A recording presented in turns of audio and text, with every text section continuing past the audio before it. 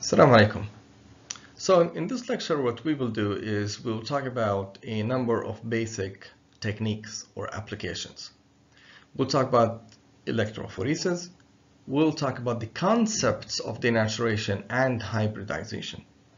And these two concepts would allow us to move on and talk about more techniques. So let's start. The main resource is the lecture itself, by the way.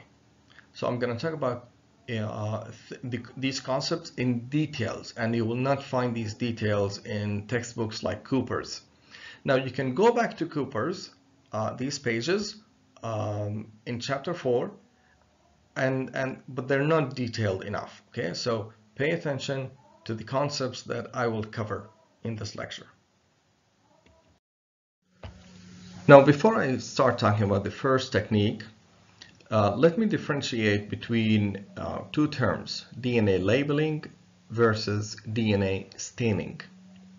So the idea here is that we really cannot see DNA with our own eyes because it absorbs light in the UV range, and we cannot see UV light. So we have to do something so that we can see it. And we can either see it by staining it or coloring it, or by labeling it, which means that it emits a signal. Okay, it produces a signal. Now, staining basically is coloring DNA. So the idea is that we take DNA and we add something to it like ethidium bromide. Now, this is ethidium bromide. And this ethidium bromide has a flat structure and it can intercalate. It gets between the base pairs, okay, and it gives a color that we can see.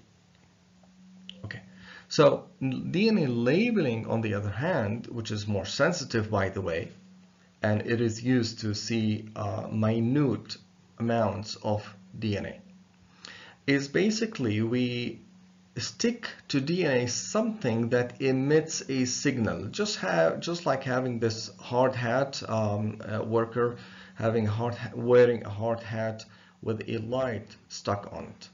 So it's not the person that is emitting the light, it's actually something that is stuck to it, that is part of it, that becomes part of it. So what we do is that we can take DNA and we can label it either with, for example, radioactive phosphorus. So the phosphorus itself emits a signal that can be detected. Okay, or we can attach a fluorescent tag to the DNA so that it's not really the DNA that emits the signal, it's rather the fluorescent tag itself. Okay, so labeling versus staining. Now we use labeling to detect small amounts of DNA, and we use staining to detect large amounts of DNA.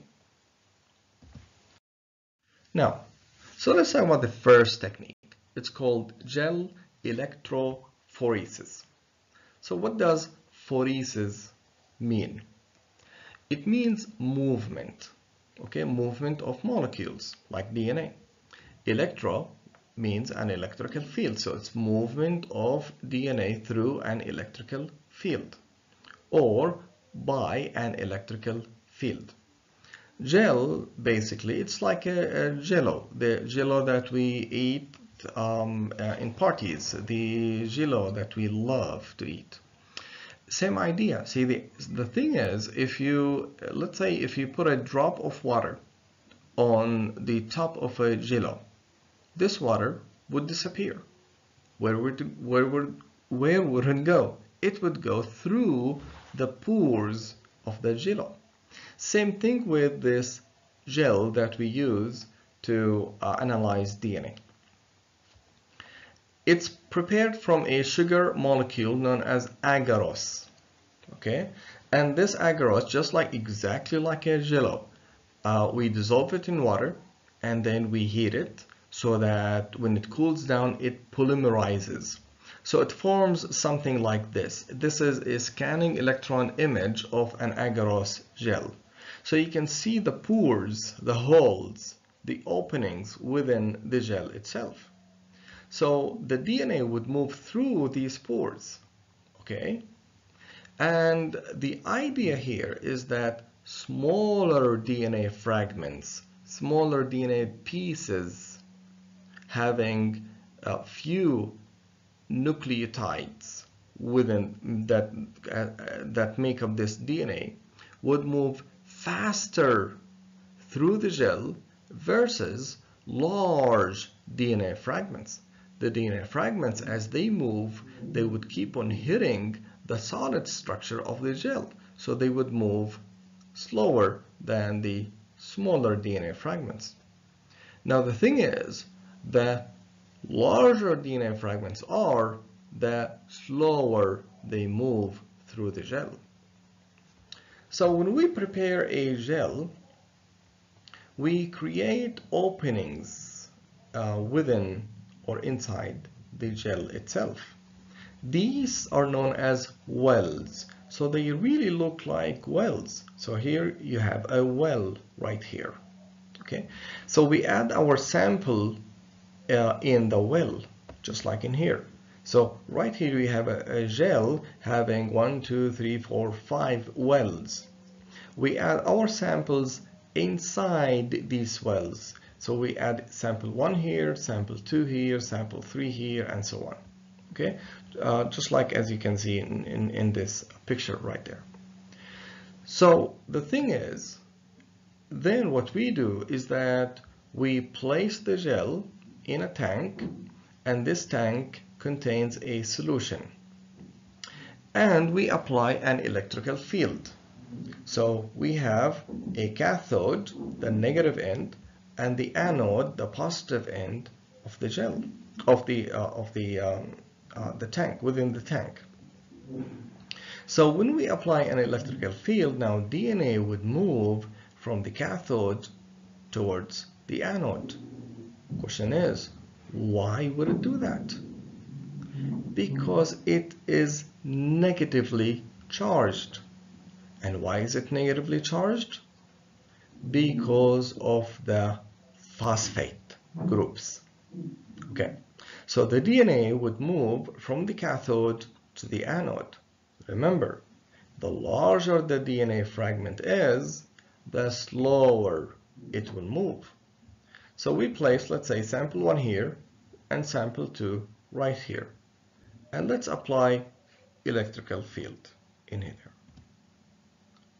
Again, DNA fragments would move from the cathode to the anode. The smaller DNA fragments would move faster than the larger DNA fragments. Okay. Same idea. We place our sample in here. Okay. We apply an electrical field, and you have movement of smaller DNA fragments faster than larger DNA fragments. Now DNA doesn't have any color, so how can we see it? We stain it, okay, by ethidium bromide. So we add ethidium bromide. Ethidium bromide would bind to DNA, would get into the DNA molecules, and DNA molecules now have a color. Now, the thing is, DNA fragments move in the form of bands. So we call them bands, okay? And the shape of the band really looks like the shape of the well. So the narrower the well is, the narrower the DNA band would be. Okay, same idea. Now, each band, this is a very important point in here. Each band does not contain one DNA molecule. We cannot see one DNA molecule, even if we stain it with ethidium bromide. Each band contains thousands to millions of DNA fragments.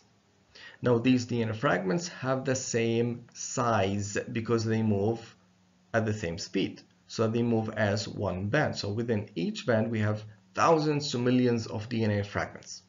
Now, these DNA fragments can be of the same type or different types.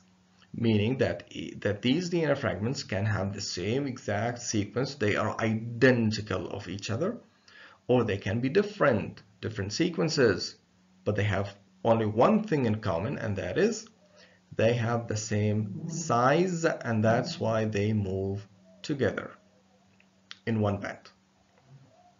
Okay, so how can we determine the size of the DNA fragments that we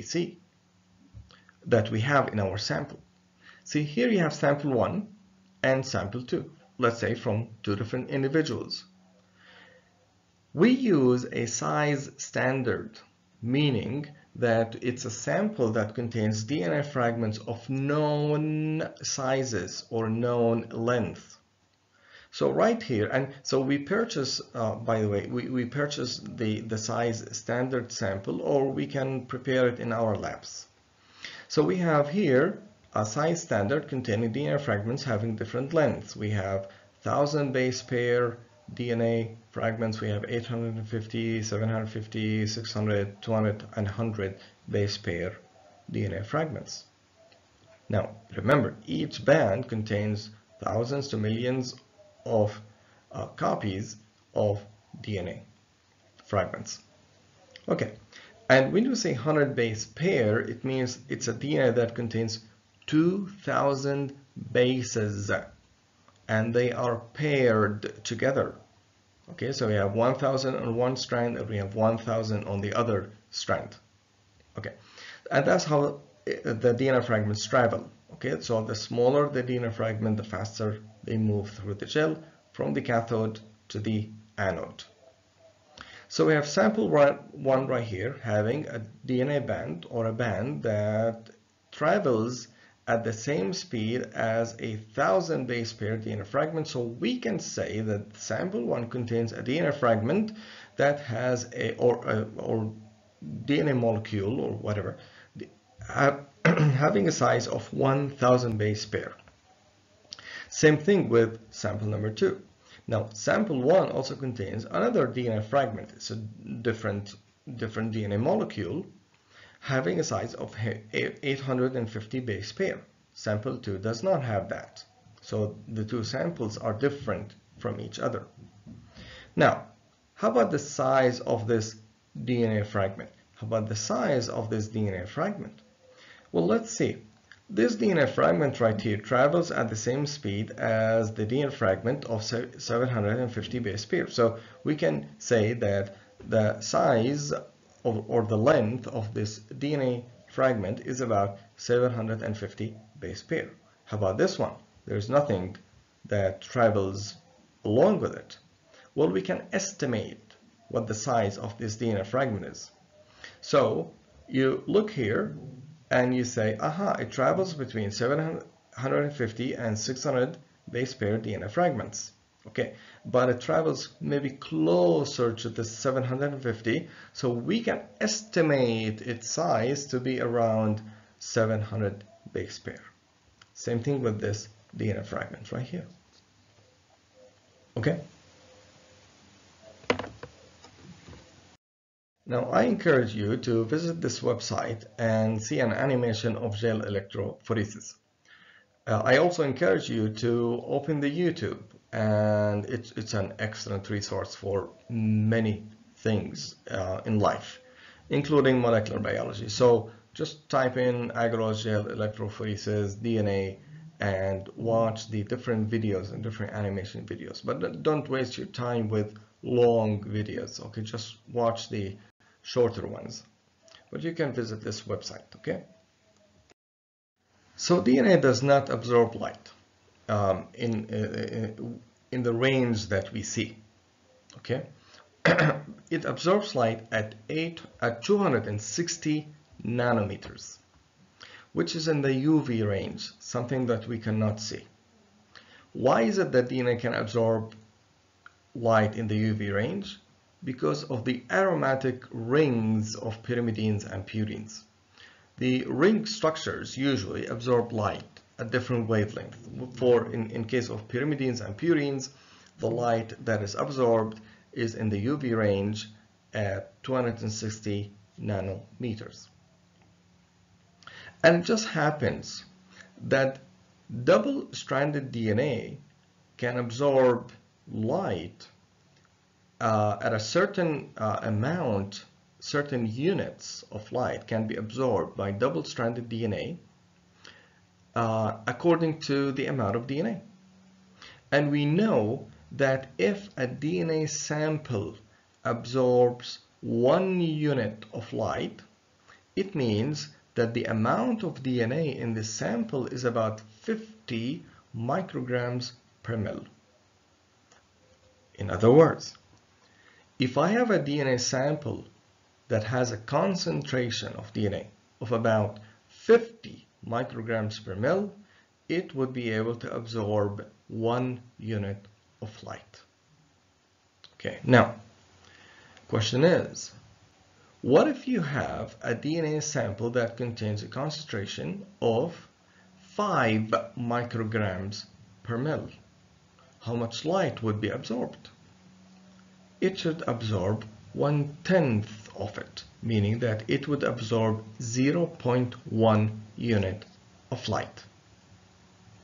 What if you have a DNA sample that can absorb 0.5 unit of light? What is the concentration of this DNA sample?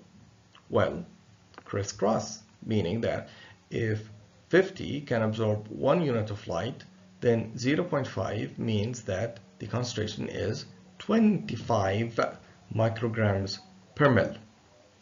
Okay? So here's a problem right here.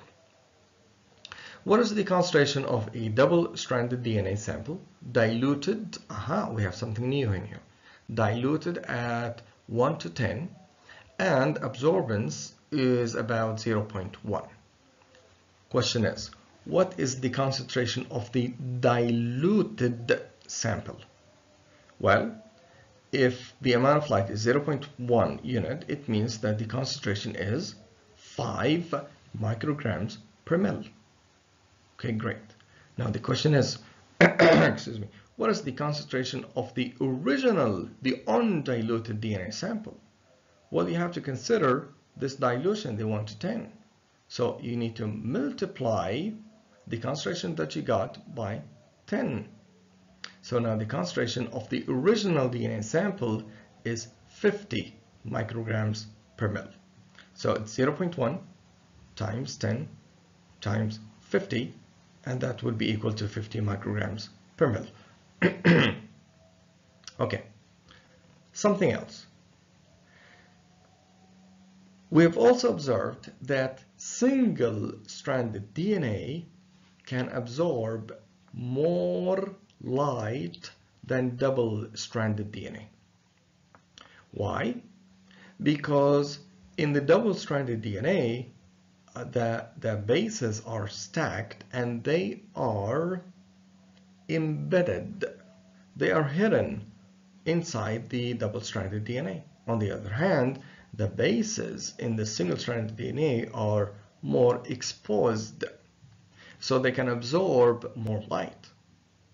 Okay, so it just happens that less DNA, if it is single-stranded, can absorb the same amount of light as more double-stranded DNA.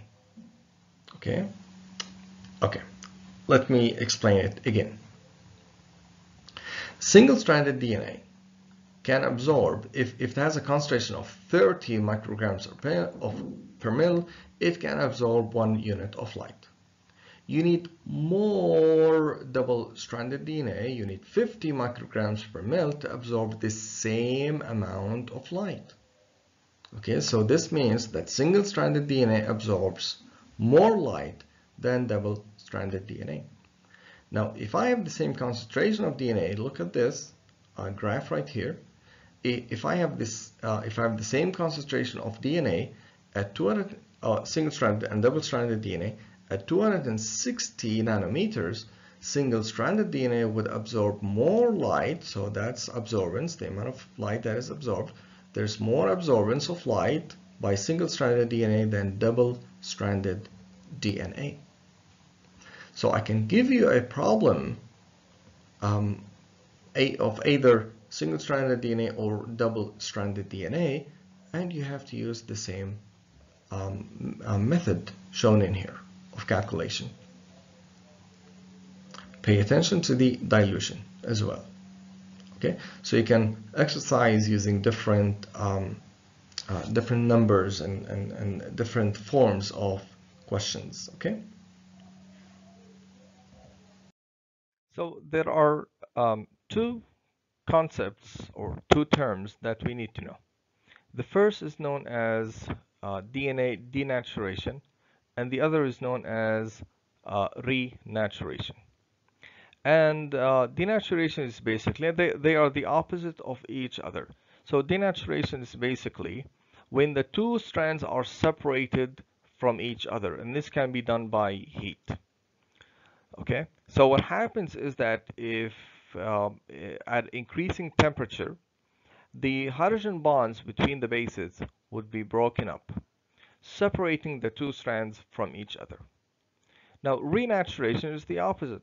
So if we cool down the environment or the atmosphere around DNA, the two strands would renature to each other.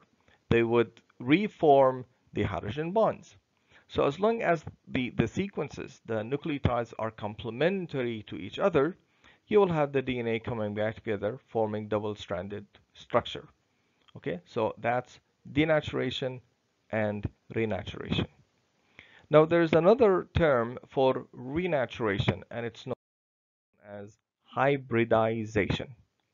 Hybridization is basically renaturation, or sorry, it's reforming double-stranded DNA, except that the two strands come from different sources.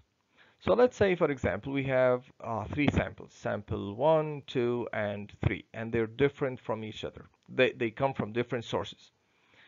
We can separate the two strands from each other by increasing the temperature, for example, and you can have the formation of a hybrid. Okay, so you have two strands right here from two different sources, but they form perfect annealing, okay, or perfect binding, because they are 100% complementary to each other. And you can have the formation of another hybrid, except that in this case it is not perfect, it is imperfect hybridization. So you have hydrogen bonds formed between these bases right here, but these bases are not complementary to each other, and that's why they do not form hydrogen bonds. But as long as you have enough hydrogen bonds between the two strands, you can have the formation of double-stranded DNA, except that it is not perfect. One factor that causes DNA to be denatured is temperature. So what happens is that as you increase the temperature, the hydrogen bonds between the bases get broken up, and the two strands get separated from each other. Okay, so right here, for example, you have double-stranded DNA at low temperature. So the DNA is double-stranded.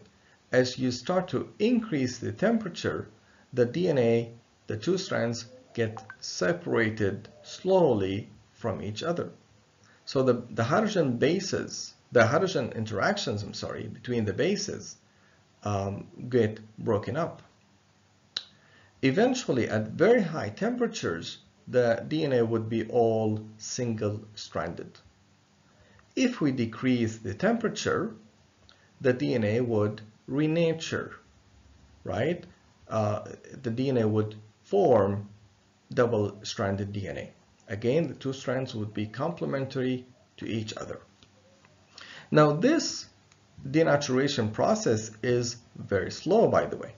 Okay, so it gets to a certain point where 50% of the DNA molecule is single-stranded and 50% is double-stranded. This point right here is called the melting temperature. Okay? And this point is quite important because it can differ between different DNA fragments according to certain factors. But before we talk about these factors, I want you to pay attention to the y-axis in here. This is the amount of light that is absorbed. Notice that it gets higher. Why? Because the DNA becomes more single-stranded, right? So single-stranded DNA, even if we're talking about the same concentration of DNA, single-stranded DNA absorbs more light than double-stranded DNA. And the difference is 1 to almost 1.4, which is the difference between 30 micrograms per mil versus 50 micrograms per mil. Okay, so what are the factors that affect, that influence the value of the melting temperature? Or what are the factors that influence how DNA is denatured? Well, there are a number of factors. One is the length of the DNA fragment. The larger the DNA fragment, the higher the temperature that is needed to denature DNA totally. In other words, the longer the DNA fragment is, the higher the melting temperature is, the higher the temperature where DNA is 50-50, 50 double-stranded, 50 single-stranded is. Why? Because you have more bases, meaning that you have more hydrogen bonds.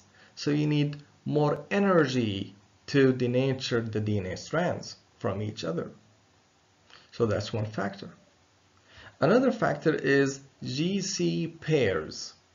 The higher the GC content is of a DNA fragment, the higher the melting temperature, and the higher the temperature that is needed to denature the DNA fragment in full. Okay? It makes sense again. Why? Because there are 3 hydrogen bonds between G's and C's and 2 hydrogen bonds only for A's and T's. So if you have 2 DNA fragments of the same length, but you have one having more GC content than the other one, the one with the higher GC content would need more energy, more temperature, higher temperature to denature the DNA versus the other one. Okay, as you can see here in these 2 DNA fragments, the melting temperature is higher for the one having more GC content than the other one. Now there are other factors like pH, extreme pH, whether we're talking about low pH or high pH, would also influence the melting temperature. Salts and ions. Think about it. What is the influence of high salt concentration on DNA denaturation? Would higher salt concentration increase the melting temperature or decrease the melting temperature? Think about it. Now, salts and ions, if we're talking about, let's say, positively charged ions like sodium ions, what would they do? They would mask the negative charges of the phosphate groups, right? Meaning that they stabilize the DNA, meaning that higher energy, higher temperature is needed to denature DNA at higher salt concentration. There are other factors like destabilizing factors like alkaline solutions, formamide, urea. Formamide and urea specifically break hydrogen bonds. So if you add urea to your sample, you should look, the temperature that is needed to denature DNA should be lower. So the melting temperature would also be lower as well. So let's talk about the concept of hybridization. The thing is, hybrid means formation of something from two different sources. Okay, so if I say DNA hybridization, it means that I'm forming double-stranded DNA where each strand comes from a different source. Okay, so for example, right here, I can have two DNA fragments coming from two different sources. Okay, so we have sample one, let's say DNA from individual A, sample two, DNA from individual B. If we denature the double-stranded DNA and mix DNA from sample one and sample two, there is a good chance that you would have DNA strands, double-stranded DNA, whereby each strand comes from a different individual. Now this means that this DNA is a hybrid DNA. Now, what does determine if two strands can renature and hybridize to each other? Complementary base pairing.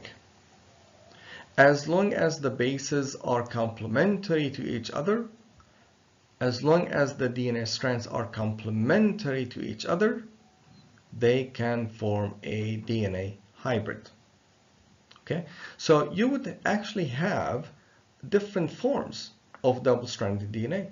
You can have the original, the blue and red, as you can see here, or you can have a hybrid, as you can see here. Again, the rule is, as long as they are complementary to each other, they can form a hybrid.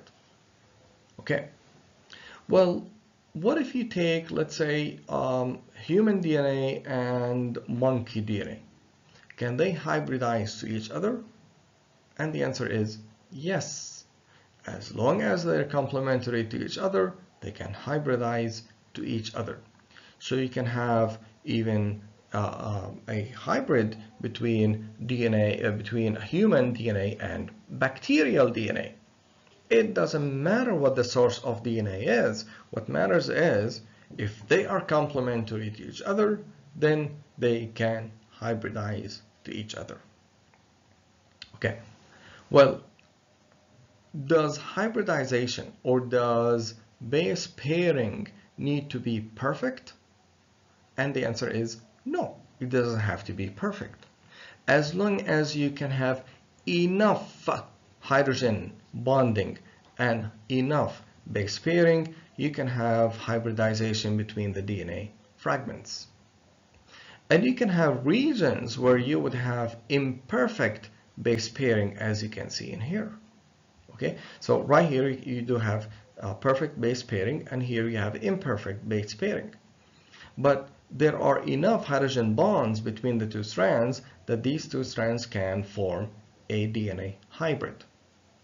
So what does influence if you can have imperfect base pairing or not? What does influence hybridization?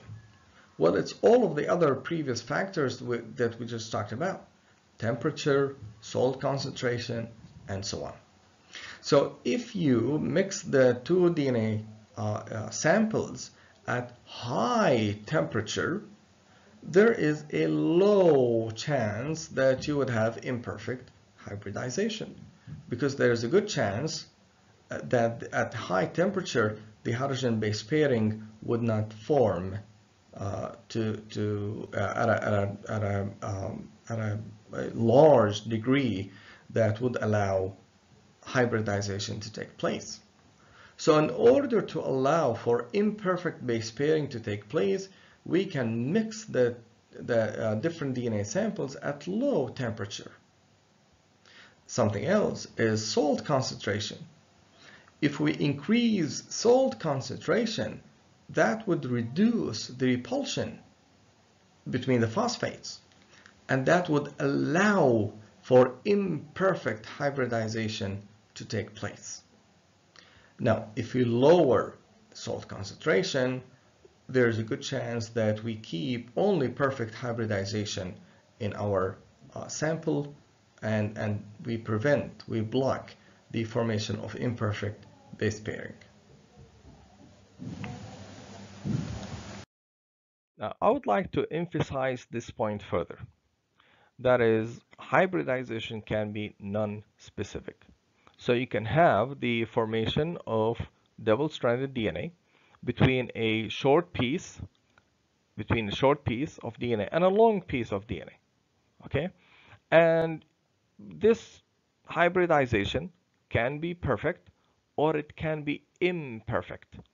But as long as, again, you have enough hydrogen bonds formed between the two strands, that's fine. You can have the formation of double-stranded DNA or partially double-stranded DNA.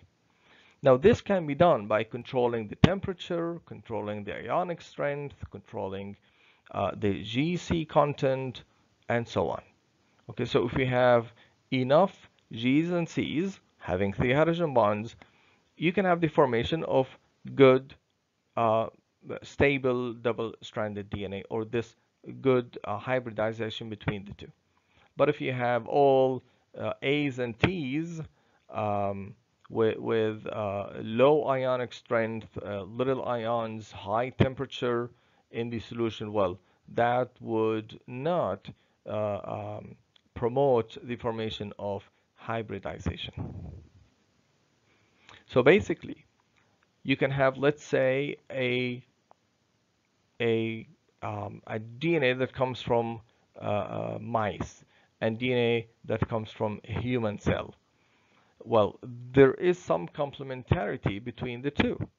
Okay, so you can have the formation of hybridization between the two DNA molecules, between the human DNA and the mouse DNA, but you do not expect it to be perfect hybridization.